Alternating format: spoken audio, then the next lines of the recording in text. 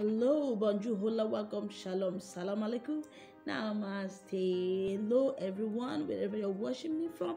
I still remain your girl, Dr. Benny Small. I'm here to talk about appreciation. It is perfect to give thanks to God. Is the Alpha and Omega, the beginning and the end. He does things in His way.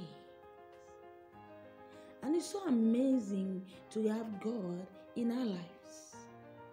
He's the one that makes a way when there is no way. He's the one that provides when there is none. He's the one that makes provision for you when you run out of provision. He makes things available when you did not even expect.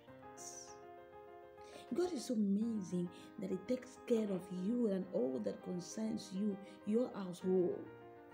So He deserves your appreciation. When you appreciate God, you actually move Him to do more. Now, for example, I do things for you. You do not appreciate me. Don't expect me to do it next time. Because when I do things for you, you don't appreciate me. I won't be moved to do more. I won't be moved to do it next time. God only move in heaven when you appreciate Him. They said those who is grateful in little will be grateful in big. So how do you appreciate God? Psalm 103 says, "Bless the Lord, O my soul, and all that is within me, bless His holy name." 2 says, "Bless the Lord, O my soul, and forget not all His benefits." So you got to appreciate God. Learn to tell God, "Thank you for what you have done for me." Learn to appreciate God. When you appreciate God, you will move Him in heaven to do more for you. Nothing moves God like an appreciation.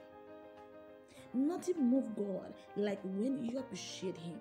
You don't only ask when you ask and nothing happens. You got to appreciate Him.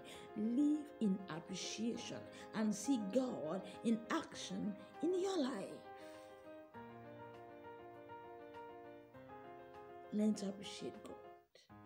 It actually moves God to do more for you.